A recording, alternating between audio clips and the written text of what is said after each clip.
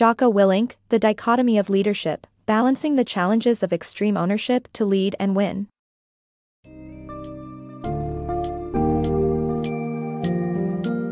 Embark on a journey to discover powerful leadership insights through the eyes of authors Jocko Willink and Leif Babin, who draw on their experiences as Navy SEAL commanders. The Dichotomy of Leadership, Balancing the Challenges of Extreme Ownership to Lead and Win, uncovers the delicate balance leaders must achieve between the welfare of their team members and the overarching success of the team as a whole. Navigate through various situations, from military missions in Iraq to corporate dilemmas, as the authors shed light on the lessons learned and their implications for leaders in all facets of life.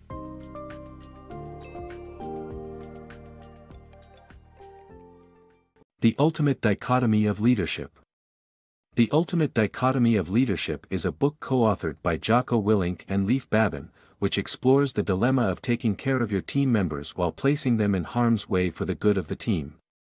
The authors draw on their experience as Navy SEALs in Ramadi, Iraq, where they had to make tough decisions that would impact their teams, both in life and death situations.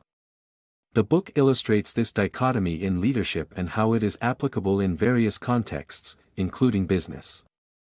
Willink's experience as a leadership consultant helped him convince a regional manager of a struggling mining company to lay off 80 employees to cut costs. The lesson learned in Ramadi was that sometimes taking risks is necessary for the greater good. Success in leadership requires recognizing this dichotomy, even in difficult situations. The importance of strategic leadership capital. A fascinating insight into the significance of spending leadership capital wisely, based on real-life incidents during military and business operations. Jocko Willink's book, Extreme Ownership, showcases the meaning of responsible leadership, highlighting the importance of spending leadership capital strategically. Through real-life stories during military operations in Iraq, Willink explains how he learned to save leadership capital for situations that require it. In one story, he orders his task unit, including Jason Babin, to reprogram their SEAL radios to Army wavelengths. They don't understand the importance, but he makes sure they all learn anyway. Months later, this skill saves Babin's life in a friendly fire incident. Willink also demonstrates how he spends his leadership capital wisely. In another incident, he ordered the removal of unprofessional patches from his unit's uniforms. However, when they made a less crude patch, he let it slide, showing that bending the rules can aid morale. The importance of spending leadership capital wisely transcends the military world and applies equally to business. A particular VP, annoyed by departmental leaders who were always on their phones during meetings, banned phones from the meetings. Later, he realized this was a minor issue compared to the departmental leaders' disregard for the company's standard operating procedures. In conclusion, the essence of strategic leadership is learning how to use your leadership capital intelligently. The military world offers invaluable lessons on this, which can be transferred across the board to any organization where leaders must make critical decisions that impact their team's morale and success. Empowering through accountability. Willink shares his experiences leading a platoon in Baghdad and consulting a company to explain how micromanagement does not lead to accountability. Instead, leaders should empower individuals by explaining the why behind tasks. By doing so, employees become accountable to themselves, leading to better results and a culture of accountability.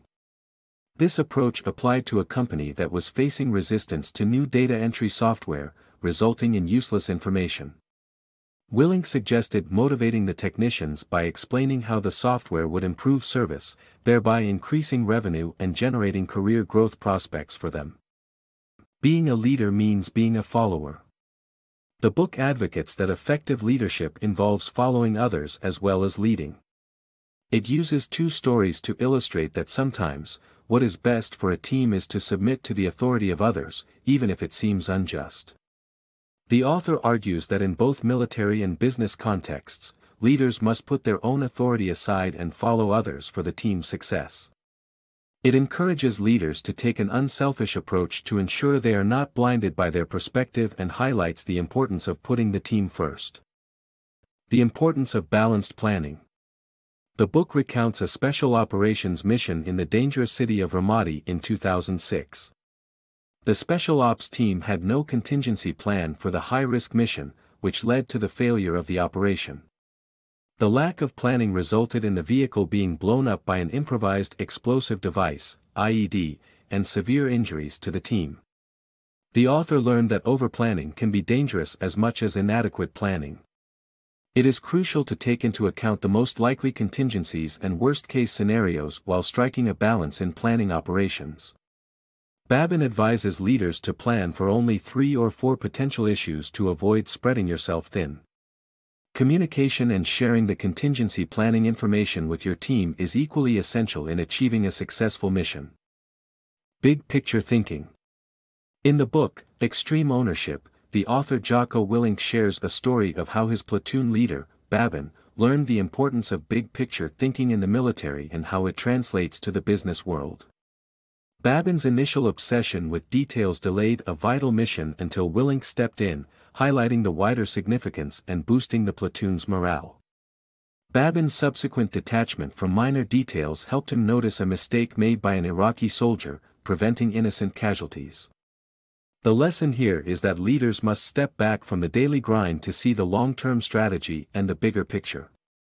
This can be achieved through taking time off for self-reflection and leadership retreats.